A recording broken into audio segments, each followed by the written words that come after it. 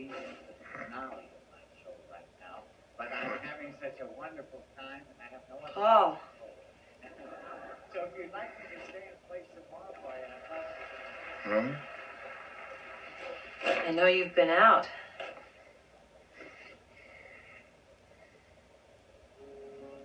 What? You've been out of your room. No, I haven't. Paul, my little ceramic penguin in the study always faces due south. I don't know what you're talking about. Ceramic penguin. Is this what you're looking for? I know you've been out twice, Paul. First I couldn't figure out how you did it. But last night, I found your key. I know I left my scrapbook out. I can imagine what you might be thinking of me. But you see, Paul, it's all okay. Last night it came so clear. I realized you just need more time. Eventually, you'll come to accept the idea of being here. Paul, do you know about the early days of the Kimberley diamond mines?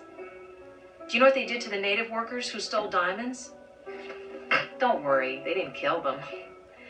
That would be like junking a Mercedes just because it had a broken spring.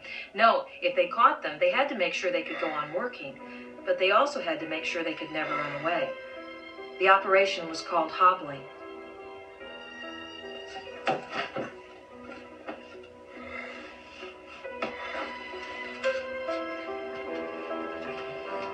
Annie, whatever you think I'm not doing, please don't do it.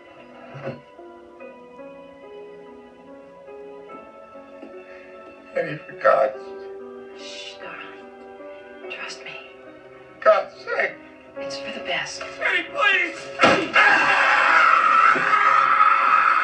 Almost done. Just one more.